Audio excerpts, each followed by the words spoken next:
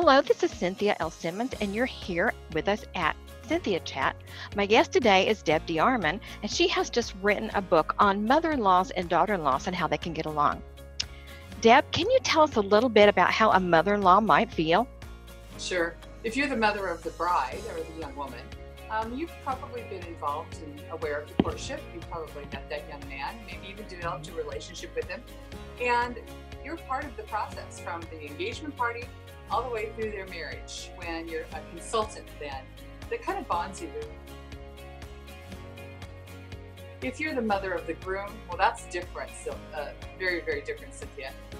Young men are not often as forthcoming with details about their love life with their mom.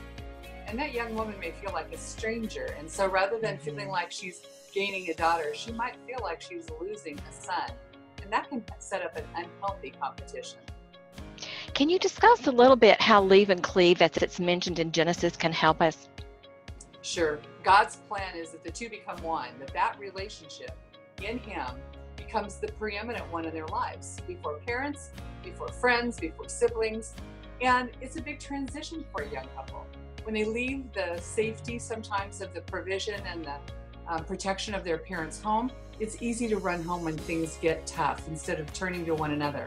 And in-laws on both sides can do them a great service by reminding them of that commitment to cleave and to work it out between themselves. That is a great idea, great suggestions there. Now, can you give us some ideas for loving our mother-in-laws? Because sometimes that's a little hard. Sure. Find out a little bit about her interests. You might be more alike than you ever knew. You might share the love of a sports team or a kind of music. You both might really love to cook or bake. Remember to include her, invite her in for planning when it comes to holidays and events. Don't just make her a guest. And lastly, most importantly, pray for her, Cynthia.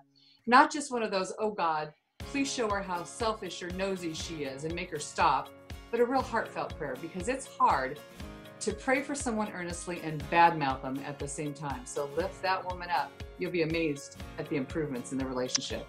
What good suggestions, Deb. I appreciate you coming to be my guest today. Thanks. Thank you.